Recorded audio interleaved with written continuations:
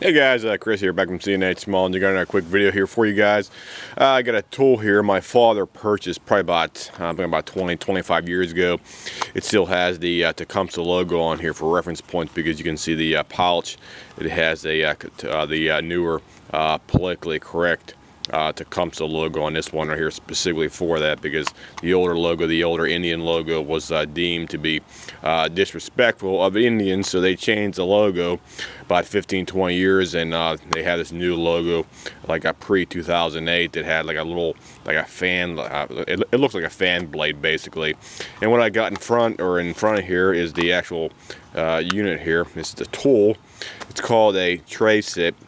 It's a RPM gauge. Basically what you do is you put this thing on top of your engine, and how it works is you dial it in on here. They have two areas where you can actually look on here for the actual vibration on here. What this thing does is you have a setting on here where this wire comes out of the side right here, and when you have it sitting on top of the machine, the wire will vibrate at a certain frequency.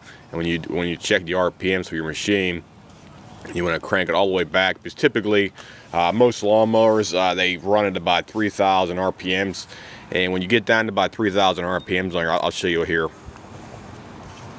Crank it all the way over, it's like so.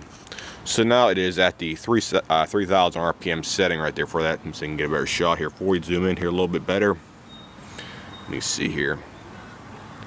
There we go. That's about 3. You can probably barely see it there, but it is on there.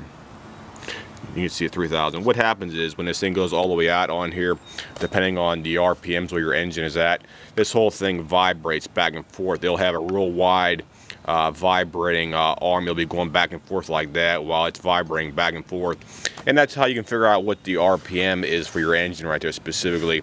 Like I said before, most lawnmowers, they typically have like a 3,020. It's I'd say between 28 to about 3,100 for most machines out there, and this thing will basically tell you what speed the engine is running at without even having any kind of diagnostic tools or any kind of tools that require electronics or a battery. So all you do is put this on top of the machine, and you turn the wheel, and then while this thing starts vibrating on here, it'll vibrate probably about I'd say about a good 1.5 inches, almost 2 inches. So it'll have like a sweet spot where this whole thing will be going back and forth like so, and you can see how well it performs here. I got to put my camera down here for it, and I'll go ahead and start up a machine over here, and I'll show you how this thing specifically functions, guys. So bear with me here for a couple of seconds while I get my machine ready to go, and I'll do a demonstration of this Treysit RPM machine here, made in Germany.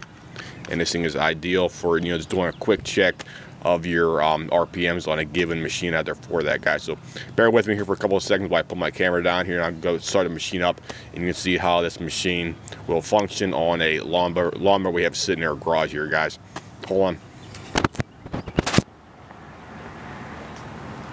Okay, here.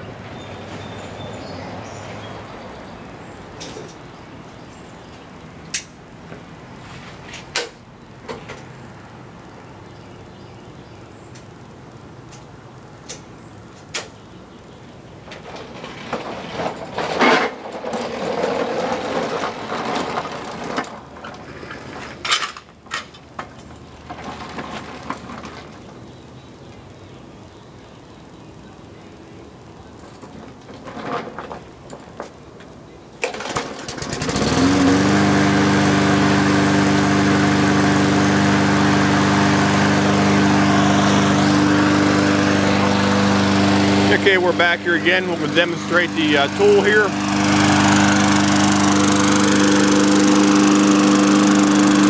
That's it. Here we go. That's how it works.